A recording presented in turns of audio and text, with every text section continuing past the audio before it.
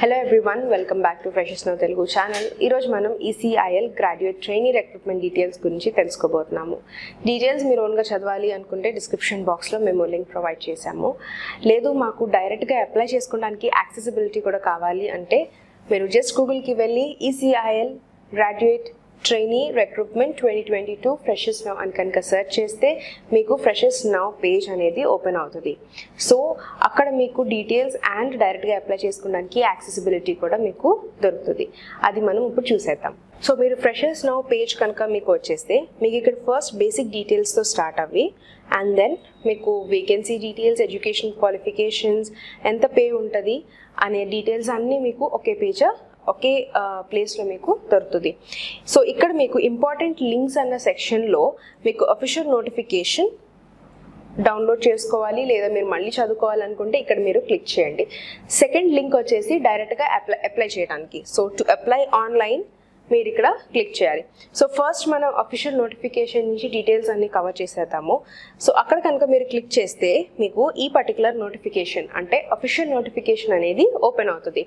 So first మీకు basic ఇంట్రొడక్షన్తో start చేశారు and next main instructions details మనం ఎలిజిబిలిటీతో స్టార్ట్ చేద్దాం. ఇక్కడ first age regarding upper age limit, last date of submission of online application ఇది మీకు 14th of May 2022కి ఇచ్చారు.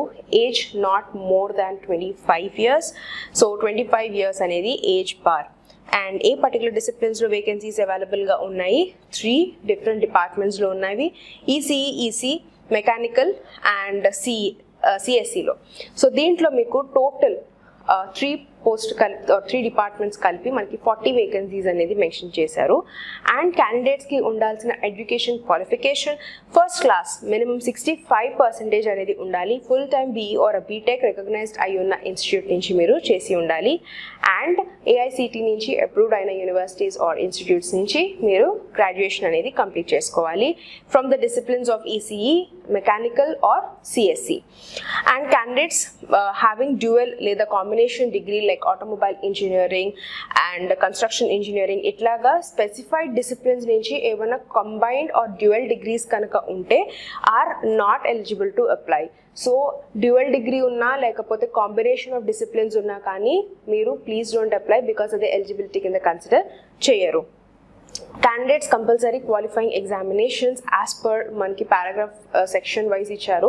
దాన్ని బట్టి మీకు consolidated mark sheets, mark memos and రెలవెంట్గా academic documents ఉంటేనే please proceed to apply. And next already mention చేసిన points ఇక్కడ very క్లియర్గా స్టెప్ బై స్టెప్ మెన్షన్ చేశారు. 65% ఏ డిసిప్లిన్స్ నుంచి ఉండాలి, పర్సంటేజ్ ఆఫ్ మార్క్స్ అనేది మీరు ఖచ్చితంగా marks memos and relevant academic mark sheets మీరు డాక్యుమెంట్ వెరిఫికేషన్ అప్పుడు తీసుకువెళ్ళాలి కాబట్టి ఒరిజినల్ డాక్యుమెంట్స్ ఖచ్చితంగా క్యాండిడేట్ దగ్గర ఉండాలి. And next one aggregate percentages. ఒకవేళ సిజిపిఎస్ స్కోర్స్ ఉన్న వాళ్ళు రెలవెంట్గా యూనివర్సిటీ ఆర్ ఇన్స్టిట్యూట్స్ నామ్ ప్రకారంగా కన్వర్జన్ చేసి మీరు రెలవెంట్గా మీ పర్సంటేజెస్ అనేది మీరు పెట్టాలి, మీ ఓన్గా రౌండ్ ఆఫ్ చేసి పెట్టడం కాదు. Next emoluments. క్యాండిడేట్స్ ఫస్ట్ మీకు 1 year ట్రైనింగ్ పీరియడ్ అనేది ఉంటుంది with a consolidated pay of are stipend of ₹54,880 per month అనేది consolidated stipend during the training period provide చేస్తారు. ఆ తర్వాత మీకు ఫర్దర్గా పే స్కేల్ అనేది ఫ్రమ్ 40% to 1,40,000 వరకు రేంజ్ అవుతుంది according to the disciplines. Next bond అనేది మీకు ఇక్కడ సెలెక్టెడ్ క్యాండిడేట్స్కి ఫర్దర్గా bond non judicial stamp paper మీద ₹100 ఫర్ 4 years మీరు ఖచ్చితంగా బాండ్ అనేది ఆర్ అగ్రిమెంట్ సైన్ చేయాలి of ₹4,00,000 with 3 years. And next reservation for you're, EWS, OBC, SC, ST వాళ్ళకి రెలవెంట్గా రిజర్వేషన్ అనేది అప్లికబుల్ అవుతుంది. మేక్ నోట్ దట్ మీకు రెలవెంట్గా cost documents are community are asset documents కనుక మీరు అటాచ్ చేస్తేనే ఈ పర్టికులర్ రిలాక్సేషన్స్ అనేది అప్లికబుల్ అవుతాయి. So relaxations details, SC ST వాళ్ళకి 5 years ఇస్తున్నారు and 3 years for OBC candidates. Upper age limit for PWD category candidates 40% disability ఉంటేనే రెలవెంట్గా డిజేబిలిటీ కింద కన్సిడర్ అవుతుంది. అండ్ క్వాలిఫికేషన్స్లో కూడా అంతే. మనకి general and non reservation category candidates వాళ్ళకి 65% మినిమం ఉండాలి. అదే ఎస్సీ ఎస్టీ కనుక ఆర్ రిజర్వేషన్ కేటగిరీస్ కనుక అయితే 55% ఆఫ్ మార్క్స్ ఉన్నా కానీ వాళ్ళని ఎలిజిబిలిటీ కింద కన్సిడర్ చేస్తారు. సో సెలెక్షన్ మెథడాలజీ 2 స్టేజెస్ ఉంటుంది. Marks as per the gate 2022 score card నుంచి స్క్రూటనైజ్ చేస్తారు ఆర్ షార్ట్ లిస్ట్ చేస్తారు క్యాండిడేట్స్ని. ఆ తర్వాత ఇంటర్వ్యూ కండక్ట్ చేస్తారు ఆర్ డాక్యుమెంట్ వెరిఫికేషన్. సో ఈ 2 స్టేజెస్ని బట్టి క్యాండిడేట్స్ ఫర్దర్ సెలెక్షన్ అనేది ఉంటుంది. సో గేట్ 2022 ఎగ్జామినేషన్ అనేది రేషియో 1:4 బేసిస్ మీద క్యాండిడేట్స్ని షార్ట్ లిస్టింగ్ చేయడం అనేది జరుగుతుంది. ఆ తర్వాత క్యాండిడేట్స్ని ఫర్దర్గా intimation through male or SMS బట్టి క్యాండిడేట్స్ ఫర్దర్ క్వాలిఫై అవుతారు for personal interview round are document verification. ఈ పర్టికులర్ పర్సనల్ ఇంటర్వ్యూ రౌండ్లో క్యాండిడేట్స్ ఖచ్చితంగా మీ ఒరిజినల్ డాక్యుమెంట్స్ తీసుకుని వెళ్ళాలి. ఫెయిలింగ్ విచ్ మిమ్మల్ని ఫర్దర్గా సెలెక్షన్ ప్రొసీజర్కి మిమ్మల్ని ప్రొసీడ్ చేయరు. Final merit list of the selected candidates మీకు అఫీషియల్ వెబ్సైట్లో టైం టు టైం అప్డేట్ అవుతూ ఉంటుంది. So time to time official వెబ్సైట్ని చెక్ చేస్తూ ఉండండి.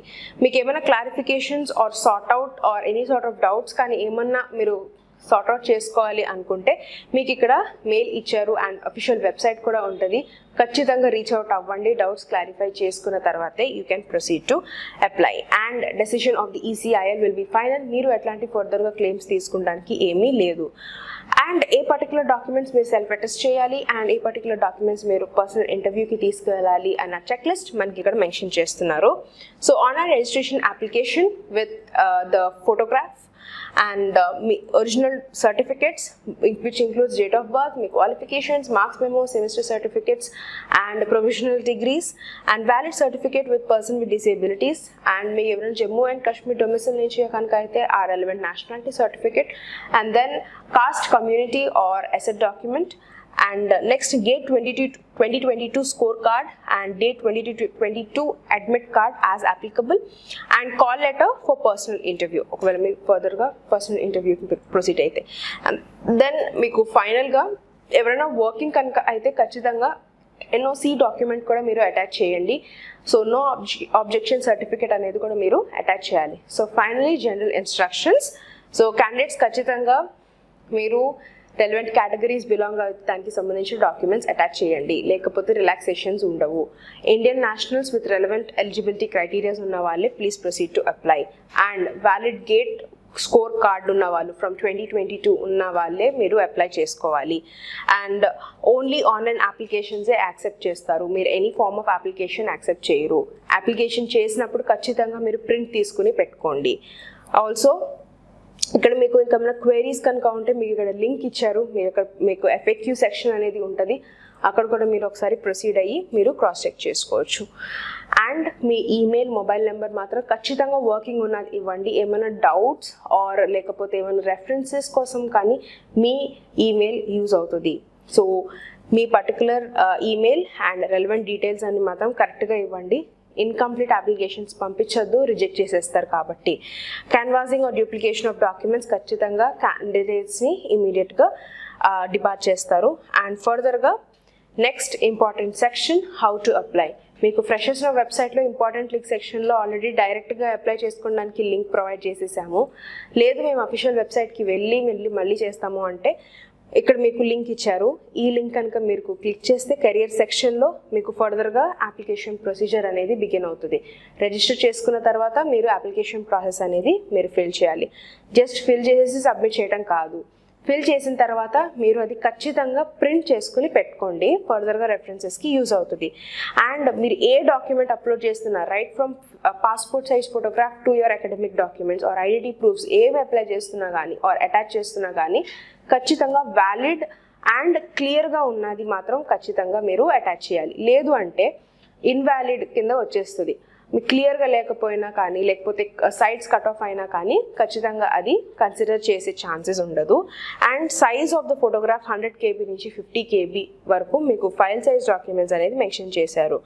అండ్ అప్లికేషన్ ఫీజ్ ఎవరికైతే కేటగిరీస్కి అప్లికబులో వాళ్ళు ఖచ్చితంగా ₹500 పే చేయాలి.